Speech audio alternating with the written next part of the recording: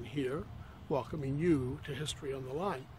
For the longest time, I've been able to share my enjoyment with working with the past through a variety of mediums. Of course, in the old days, not so long ago, 15, 20 years ago, there were magazines and newspapers and print journals, but those things quickly evolved, and along came blogs and, of course, now the modern day social media platforms. But currently, I'm going to try using a media-rich approach. What I mean by that is video. It is getting easier and easier to do video presentations, to edit them. The recording equipment is just easy to use. So I'm going to give it a try, and we'll call it History on the Line. What I'll do is I'll share short stories about whatever I'm working on the past, things I'm investigating, I'm looking into. I'll share little stories from time to time. Also, I'll share how-to.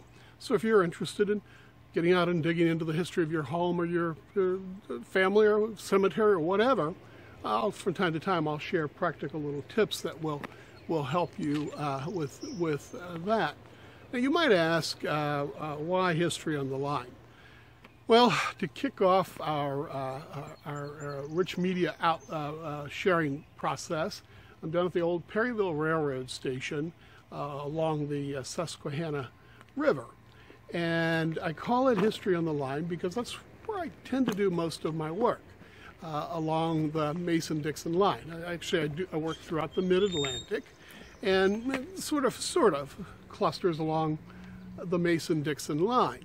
I get into the small towns and villages and just have a wonderful time digging up the stories of earlier times and putting together narratives. And as I evolve to digital storytelling, I'm sure I'll have a great time doing that as well. But my work clusters sort of along the Mason-Dixon line. Now, I'll take an expansive view to it in that we'll include the lands around the waters of the Delaware and the Chesapeake because there's such a regional identity in this area. And so that means you'll see stories sometimes from South New Jersey, certainly nearby Pennsylvania, and who knows, maybe sometimes even Virginia. Well, I'd like to thank you for listening to my brief introduction, and I'll look forward to learning how to use this and getting your feedback too, and as I begin to share stories in yet another way. Thanks so much for joining me.